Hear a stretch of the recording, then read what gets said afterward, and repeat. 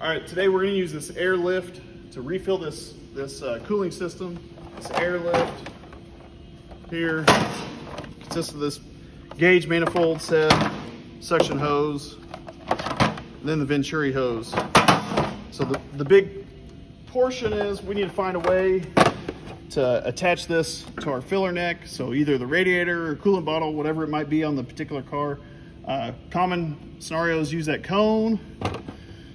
Sometimes some of these adapters. On this particular one, we're going to use just the fitting itself. So this is rubber here to make the seal. It drops in, and when we turn this, it's going to increase that diameter to where we have a nice tight seal. So we're going to put it in, turn that to where it's sealed in there, hopefully. Let me get it down all the way.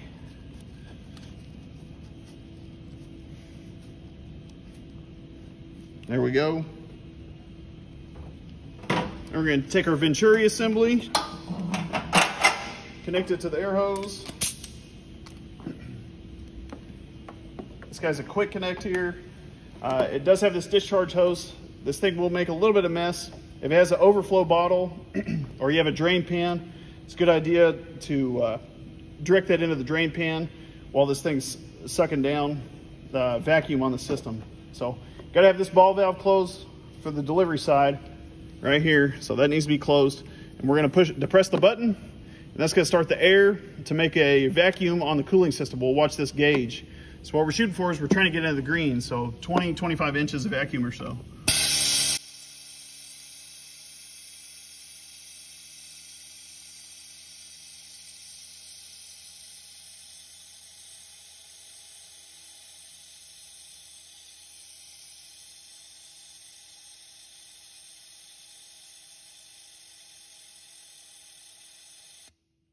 So good amount of vacuum on there.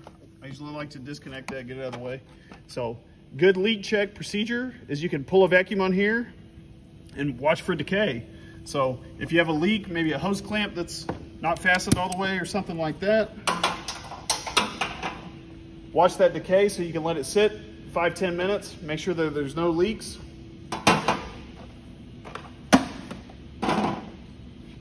You can see here, it is sucked down. These radiator hoses, they're totally collapsed. So that thing's totally collapsed. It's got a suction on that radiator hose. So this whole cooling system's under a vacuum.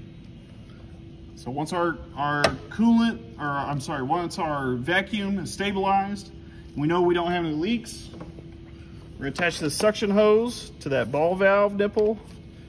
This has a little screen, weighted screen on the bottom. That's gonna go in our coolant jug.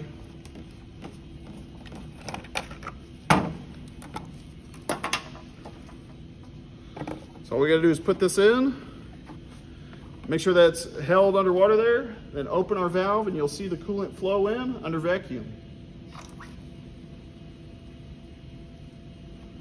So you wanna keep this submerged so it doesn't suck any air.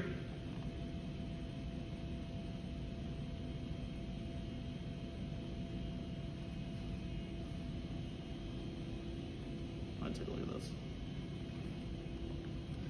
So as that vacuum decays, it's drawing the coolant in. You can see our bottle's filling up. You can stop if you need to at any point, just to make sure. So a bottle like this, a lot of times, will not fill all the way. So be aware of that as you're filling.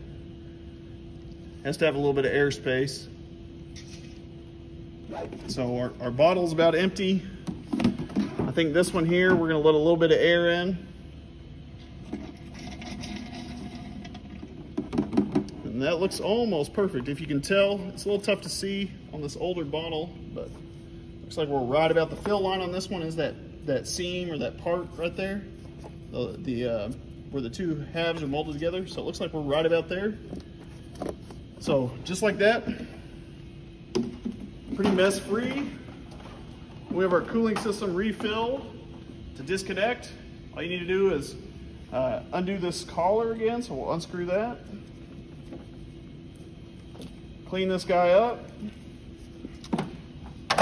Put everything up. Sometimes it's a good idea to rinse this out if necessary. And then once you start the engine up, you can double check that level. So it's an easy way to fill the cooling system, and it really helps eliminate any air pockets or anything like that. So easy peasy.